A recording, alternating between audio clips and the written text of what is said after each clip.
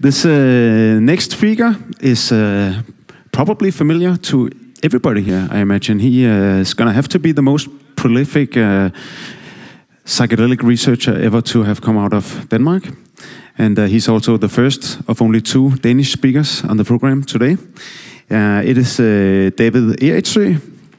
He's a clinical psychiatrist at Maudsley Hospital in London and a postdoc brain imaging researcher at Imperial College. He holds a PhD from Copenhagen University, and he was originally trained in imaging research at Columbia University in New York City. Give a very warm welcome to David Erritzøe. Tak, tusind tak. Oh yeah, in English actually.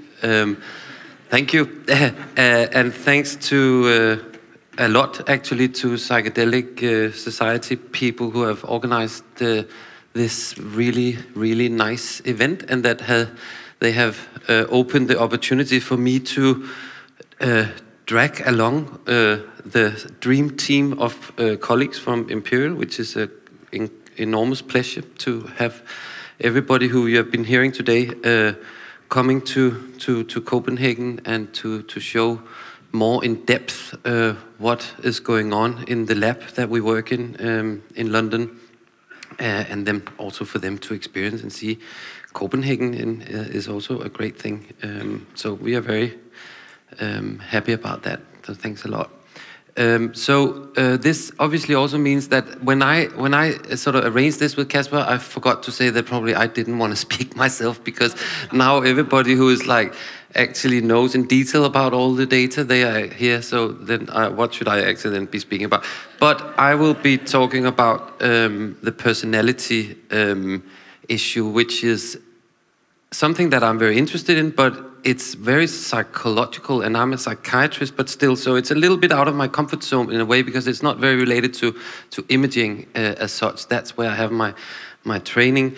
But anyway, let's go through it, at least as a teaser of what might come out of some of this. This is basically the same as Robin showed, but he had removed all the lines because it looks a little bit confusing. It's simpler just with the black ones, but I'm just gonna repeat for you in order to open the talk. So Robin basically showed the same figure with the black ones sitting here. They are the averages, and this is from the depression trial with psilocybin that you have heard a lot about today in the different talks. And here you can see some people are staying down, which is of course a great thing. That means that they are sort of cured over a long period at least, and some go back up, and that's also what you expect, that it can't be a magic bullet that just does it for everybody for many months. However, the average is actually staying nicely down from what you might expect from a one-off session. This is one intervention, and the results are quite nicely sustained, and that's what I'm gonna focus on. So this is together with Christopher Aamund Andersen, who's here somewhere, who's graduating as a psychologist from Copenhagen University. We are doing a review at the moment, and we are taking all the modern studies, not that many, but the ones since over the last 10-15 years that have come out that have a clinical studies, so looking at depression, anxiety in a clinical population, or it could be smoking, drinking, OCD, and so on. And then we have taken out the ones that report anxiety symptoms, depression symptoms, and this is just to show you something quite interesting, and that is that across all these studies, it really does look like it's not just a day, a week, a couple of weeks, but for as long as they have been recording clinical outcome measures in these studies, they seem to stay down. So this is an interesting phenomenon. This is why we are so excited, and why we are talking about a potential paradigm shift, that you have this one powerful intervention that creates a change in people. And therefore, it's also worth exploring what is that change. One thing is that the clinical symptoms, they go down, but since they are sustained, is there something even sort of more deep change going on that we could maybe pick up by assessing people's personality? Before going to that, I'll show you, this is the ketamine. So you're going to hear more about ketamine, and I hope not to provoke the presenter talking about ketamine. But overall, this is one of the early studies with ketamine. Ketamine is incredibly exciting in psychiatry. It's the new things, not that new, but using it, infusions of ketamine to treat treatment-resistant depression is very exciting, good results. But as you see here, one of the early studies, modern studies of ketamine infusion you see here that the results with the ketamine, the white ones, go down, but they go back up quite quickly. So this is already within a week. And doing meta-analysis, taking all the clinical studies with a one infusion of ketamine, the effect seems to last 10, 12 days.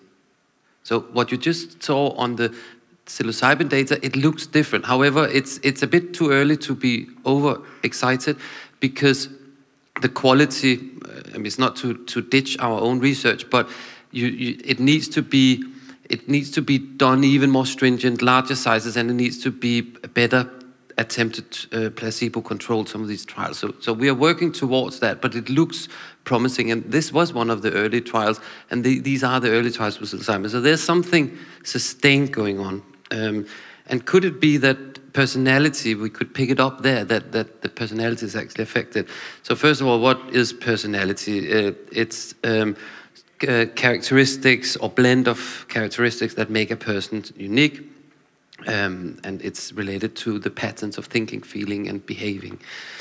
And that means personality is a trait measure and not a state measure. So trait means it's sort of long-standing things that are part of who we are. It's not just a quick, sudden change in our emotional state. That's a state measure. That's typical clinical outcome measure, typical state measures. How are you feeling at the moment? That's about state. But if you're feeling the same for a very, very long time, then it would be picked up as a trait when you assess that. And of course, it's a little bit arbitrary to distinguish completely between trait and state, but it's terms often used in psychology and psychiatry. And then the big question, because we are speaking about single intervention, these clinical studies that I showed before, including our depression trial, is it even possible to think that personality on a theoretical level, that we can affect personality with a one-off intervention? So that's the first question to sort of try to answer. And before doing that, I need to present you with how do we actually assess personality. And one of the most used tool in psychology to get a good description of somebody's personality is the NIHR, which is, it covers 5 personality traits. It's a big questionnaire. People self-rated on a 5-point Likert scale, so the 5 things that they can rate for each item, and there are 240 items, so it takes like 45 minutes or something like that. So it's quite long, tedious questionnaire to fill out.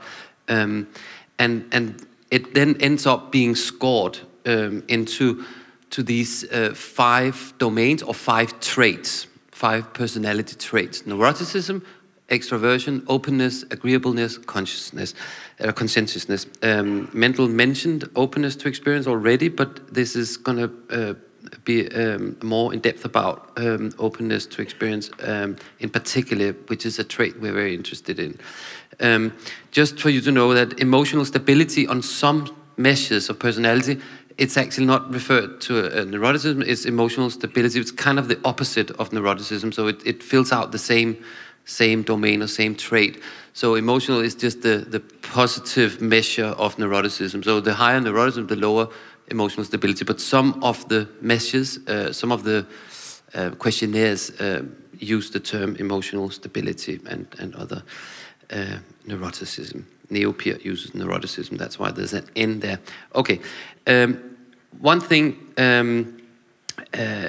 also important to mention is that we know that depression is in people with depression, neuroticism is high. Neuroticism is a trait again, but it's basically a vulnerability trait for developing affective disorders such as depression and anxiety. So it's not very surprising that they will score higher on neuroticism than controls. But there has also been shown that in some studies of depression that people are lower in openness and extroversion, at least in some studies.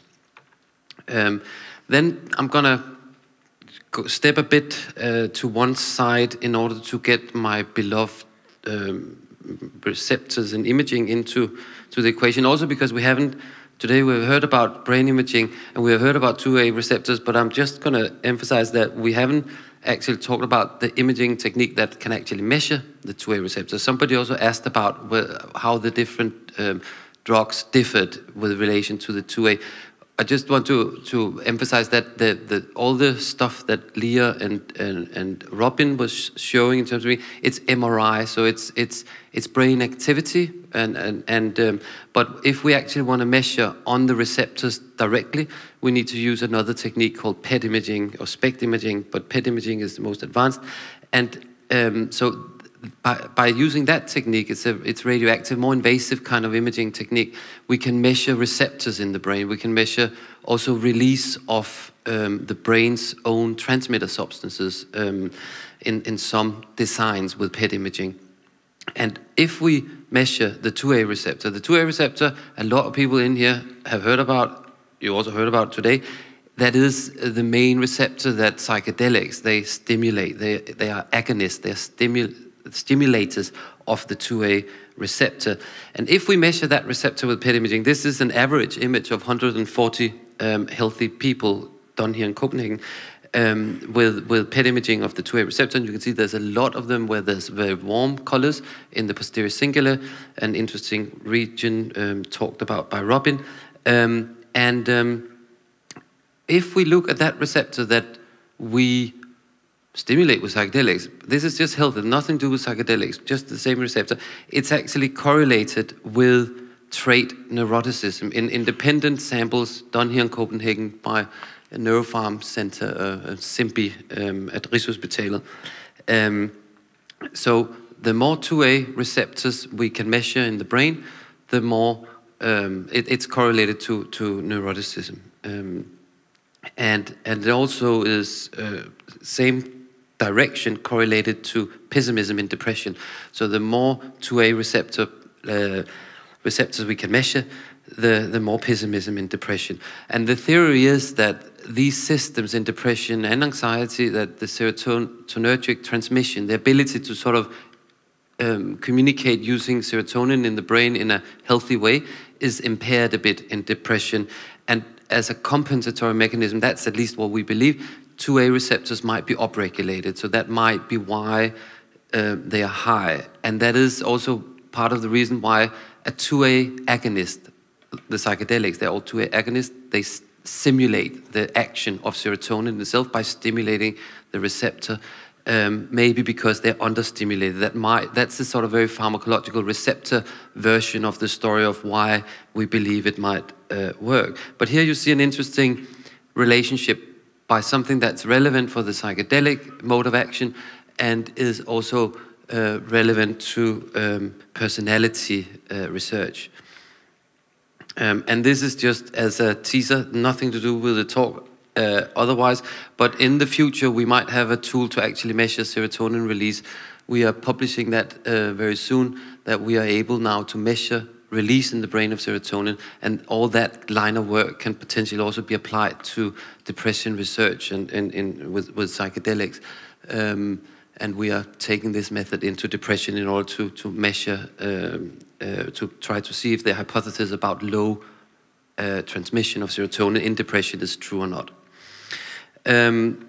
So the question was, can personality traits change? And what I asked specifically about, could one event change it?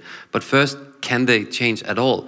And even though the people say they are quite stable, but they do slowly, gradually change. So that, for instance, over time, as an average, as a population at least, people become more confident, agreeable, conscientious, and emotionally stable with age. And it's typically described as a slow, gradual thing that happens over time. It's very little per decade that these measures change. However, something that's a bit interesting is, are we sure that this is actually slow and gradual? How do we know? And we don't, basically, because that is not something that has been really studied very much. When people talk about do longitudinal designs to measure this, basically they sample like that. They sample at one time point and then long time after, and then they conclude that there's this change over this and that per decade, and then they just assume that it has happened with equal change per time point in the interim period. But how do we know? If you measured people's personality every week and then big things happen sometimes in their life, and for months nothing much happened, maybe it's very stable for those months, and then maybe this peak in important experiences that actually does change them in more like this. And by assessing personality like this, we don't know. So basically, so this is the alternative hypothesis, that maybe events could be what is driving personality more abruptly in steps. So in order for us to at least get closer, is this even possible? We would need to find some evidence that interventions or events can actually push personality in a short period of time. And a big recent review on 207 studies looking at personality measures in relation to intervention for mental health clinical treatments, mainly depression and anxiety, this was looked at. Yeah, so this was took all more than 200 studies of clinical intervention studies where personality had been assessed before and after.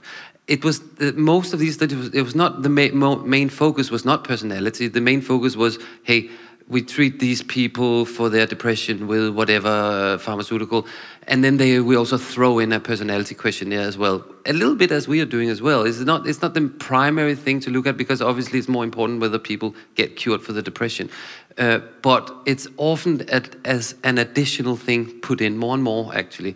So that means that suddenly there's a lot of data to look at, and this guy looked at it, and this is a confusing figure to look at, but if you start by looking at the orange part here, then these are the 5 personality traits that I mentioned before, and the one that is really changing, that's clear that there is definitely a change from intervention, from treatment, across all these studies, is emotional stability, which is the same as neuroticism. Yeah. So and that's also the trait that I showed is related to, it's a vulnerability factor for depression and anxiety, and it has that relation with 2A receptor levels as well. But that is definitely possible to change that with intervention. The others as well, the ones that is less easy to change with clinical intervention is the openness.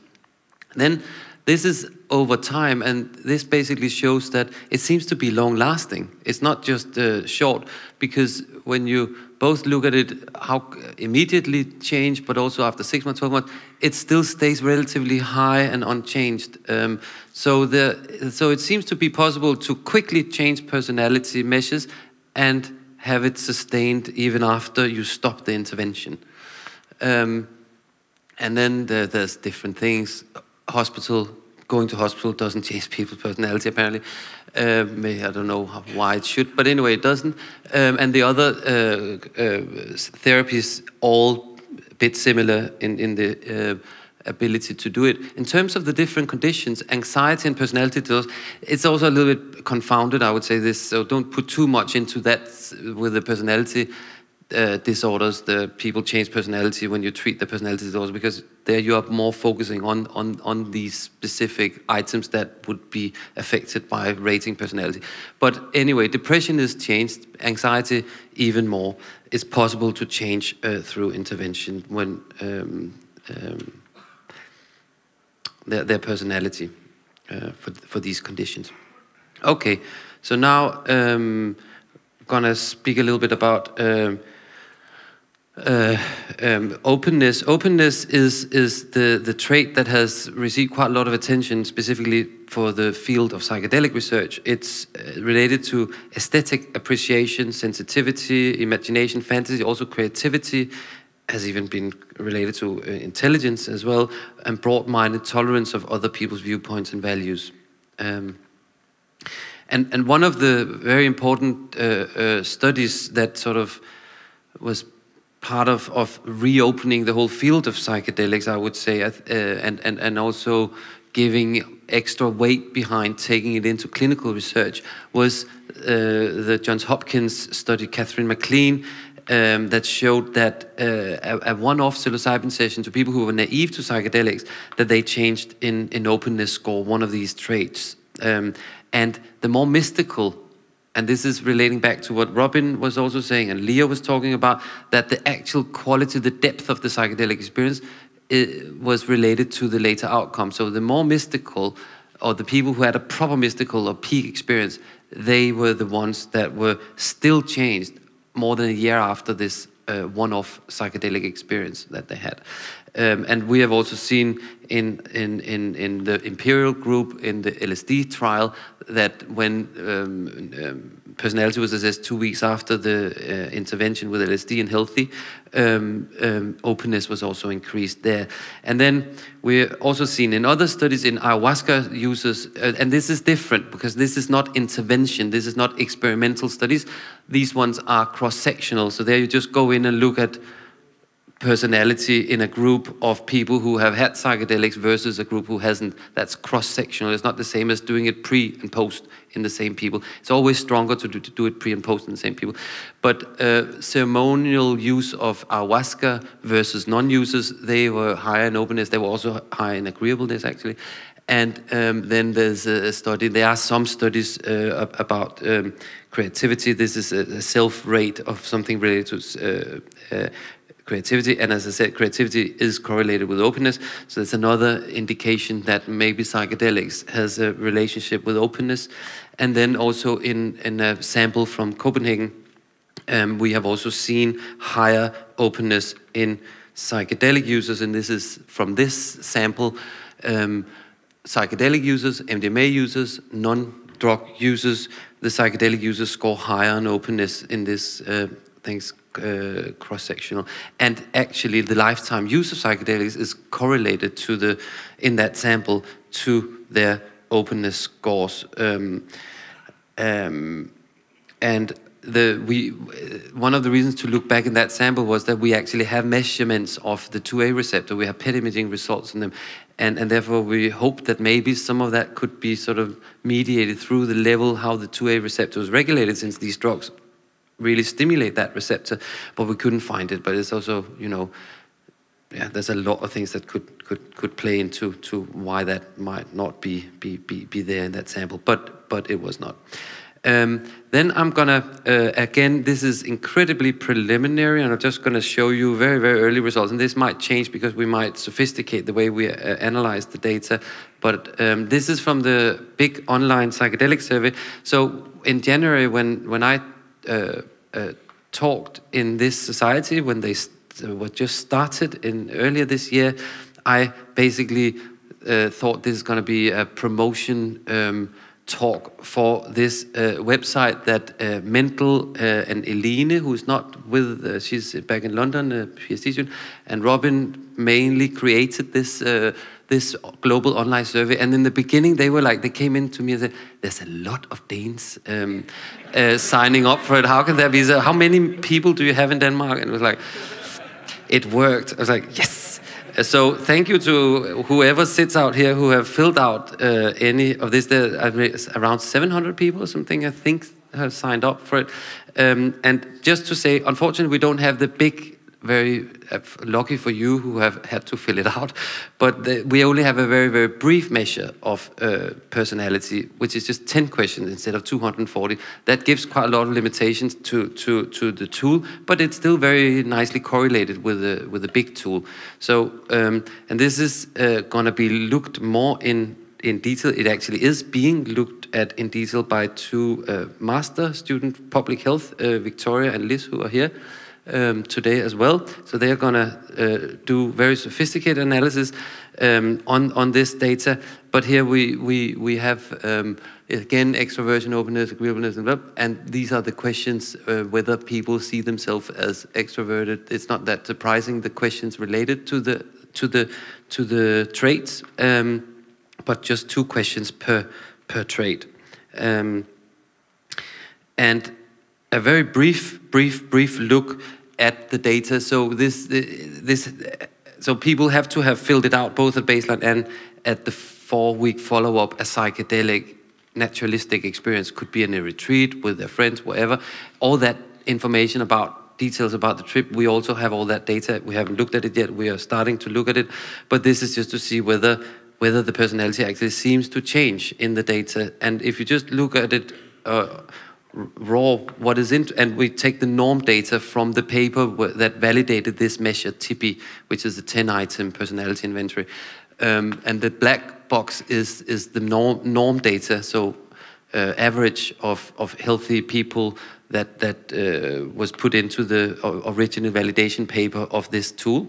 And then from our online survey, and you can see that the red one is the baseline. So people are scoring less on conscientiousness, less on emotional stability, and less on extroversion, more on openness, and less on agreeableness, as it looks on the figure from when they enter, compared to the people who were the norm data material for validation of the tool. And then this one-off intervention, when assessed 4 weeks later, it pushes emotional stability up, so more emotional stable 4 weeks after compared to baseline, borderline more extrovert, borderline more conscientious, and significantly more agreeable. And openness is the one not changing.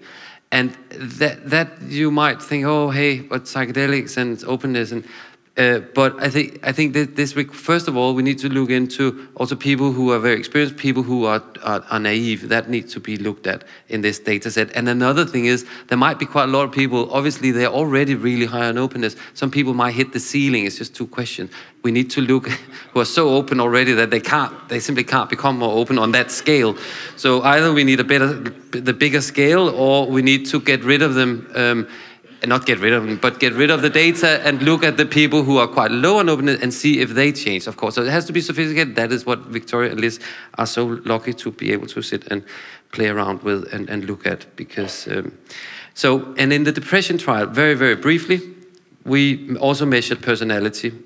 So this is back at the 20 people, or 19, because one dropped out, but 19 people in the depression trial, and they look a little bit different. This is again, the black one is the norm data. This is the baseline, very, very high in neuroticism, not surprising. Remember, they suffered severe depression. Low on concession extroversion, and not too different on the 2 other ones. And then what happens, this is 3 months follow-up on personality. Neuroticism significantly down, extroversion goes up. So basically it moves towards the norm. Again, a bit like in the survey, in the depression trial, move towards norm. Apart from openness, here we go even more open. And then these are the facets, so the sub-scores of each personality trait. They are listed here. There are 30 in total, as you also saw in the beginning. So 6 for each of the traits. And the blue are the ones that are significantly changed, and they are also shown up here on the graph. And the ones that are most significant goes clockwise. So this one is the most emotional, positive emotions, warmth, blah blah blah, and less significant over here. So there are a couple of openness values and actions that are very significantly changing here in the depression sample. And these are the questions. We're not going to go into that. And then also very last couple of two last slides. Insightfulness, which is one of the altered state of consciousness measures that has to do with what you experienced during the session with psilocybin, that the degree of insightfulness was associated with the changes. So with the reduction in neuroticism that was seen in these depressed patients and with the increase in extroversion. And spiritual experience was positively correlated with the increase in extroversion. And then there were positive relationships, they were borderline between extroversion and blissful state and also experience of unity. So there was some relations, again, back to the quality, the subjective effects of the experience and to the change that we are seeing. And then also, is baseline personality, that's a big question, is baseline predictive of what you experience? Is there some personality types that will be more prone to have a peak experience than others? There was a borderline significance between openness and blissful state during the experience. And I'll stop here, and then I will. This is basically a bit the same as Robin showed, overview of all the studies that have been done recently with clinical outcomes. So you can maybe get some of the slides somehow if you're interested afterwards. And this is the full. It's not everybody who has been involved specifically in this. It's Robin's collaborators, basically everybody who's related to the psychedelic line of work in the group at Imperial. Yeah, thank you.